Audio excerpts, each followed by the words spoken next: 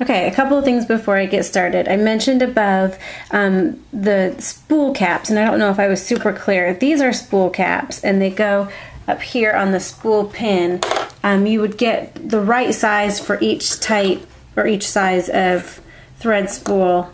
So anyway, for example, if you use the too small one here, the thread could get caught in this little notch right there, and then that would break the needle. So you need it to always be at least bigger than. It's not going to like end the world if you use the big guy on the little spool of thread, but I wouldn't recommend it. I'd go with the right size.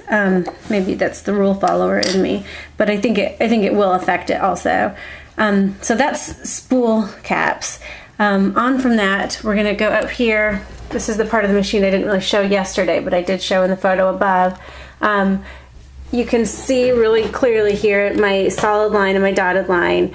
And then even up here, it's very specific about making sure that it comes around kind of clockwise and then goes through. So I assume that your machine will also have that clear of directions, but if not, that is the direction that you're going to want to come around the spool of thread. And that'll be for any machine. So if you want to double check that, that's the direction you want to come around the spool. And then I have a little blade here. I don't know if you can see within these little things. So I can actually pop my spool on and get and then just wrap the string around once and then pull it, and it cuts the string and gets it all tucked away neatly. Okay, so on to bobbins. I did want to show you this little pack. Like, this is specifically for my machine. I think you can even order these on Amazon. You could go to a dealer if you have like a brother dealer in your area, or even a Joann's. Definitely Joann's on the Notions wall. You can find bobbins for your machine, but just make sure you have the right bobbin for your machine. I also wanted to show you my little case of, this is a bunch of different colors of loaded bobbins. I also have a bunch of white ones, and I think even in here I keep some spools ready to roll. So that's all the background. I am going to try and set this camera up so you can see. Well, that ought to do it. Oh goodness. Okay, so empty bobbin, and I'm going to use gray thread so that it'll show nicely. I'm going to stick my spool cap on as far as it goes down, and then I will pick you up so you can see. You're going to go behind that thread guard plate, beneath, and then kind of just a little bit through the pre-tension disc, not around it. And then you're coming around to here where I will have to set you down again. And I'm going to pop my bobbin on, wrap it around once, catch it in that thing, and pull, and that tears it. Turn my machine on, and then just pop this into bobbin loading mode and hit the pedal.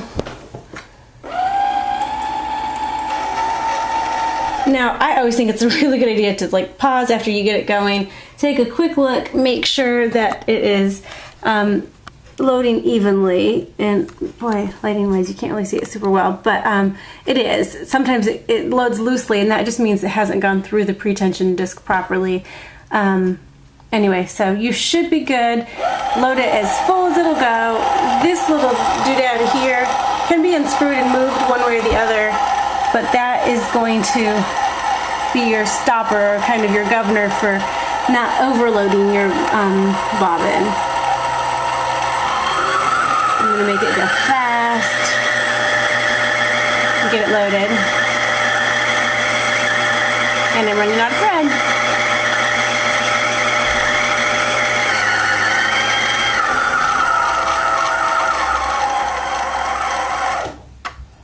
And then I'm going to just give it some tension. There we go. All right. Oh, that was successful. And if you don't run out of your spool of thread, you would just snip that loose. And then make sure when you're finished to switch this back to the left position so that you can roll. And that's all.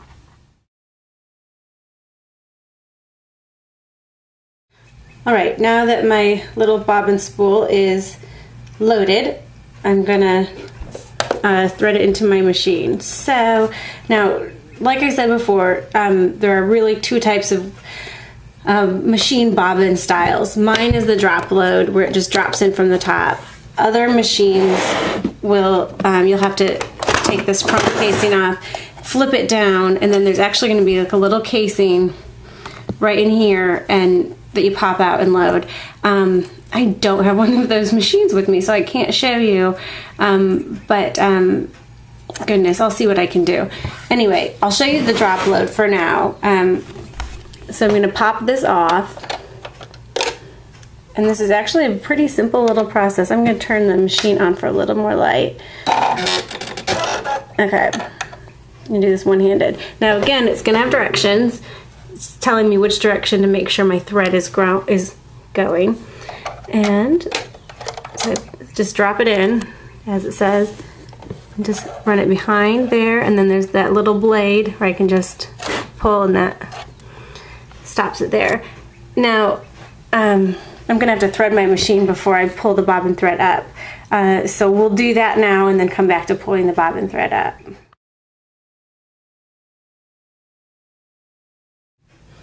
And now on to actually threading the rest of the machine. So I'm gonna lift up my hood. I have another spool of almost empty thread. It's just how it goes sometimes. And then my large spool cap right down on the spool pin, all the way down. And then I'm gonna have it go behind the thread guide plate, under this thread guide here, and then just follow the thread path that you see here. Of course I need to, oops, it's hard to do with one hand. There we go.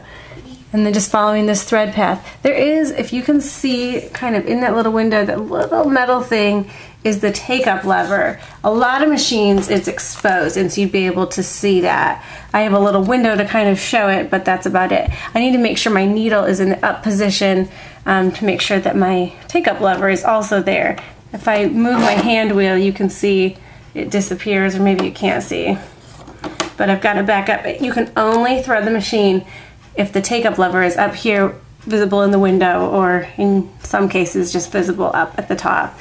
And that's got the thread, and that's going to keep the tension right. Now I need to just stick it behind the little guide there, the needle guide, and then through the thread guide disc.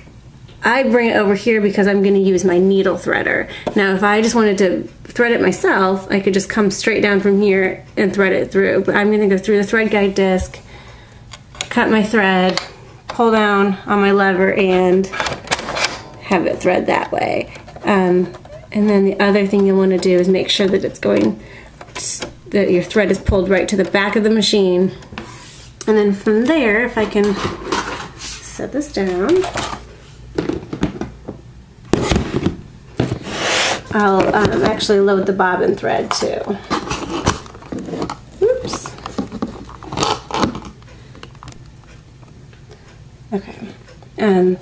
So best way to do this, I could just press my little needle up and down button, but just in case y'all don't have that, I'm just gonna turn my hand wheel towards me so the needle goes all the way down and all the way back up, and you can kind of see where this thread is coming across as I turn the hand wheel, but I have to be holding my thread as I do it, so you're not gonna be able to see, but there, it's catching the bobbin thread. See what's happening there? And then, so I just keep pulling my little white thread. And then the best way to make sure you've got the bobbin thread for sure, I use this guy. You can use your scissors or something and just pull through to make sure that they've both been caught, and they have. So you can replace your little bobbin guard. And then in order to begin sewing, and I'll cover this in the future too, but just make sure your bobbin thread and your needle thread or upper thread are both pulled backwards to the back of the machine to get going so nothing gets caught under there. And it's threaded.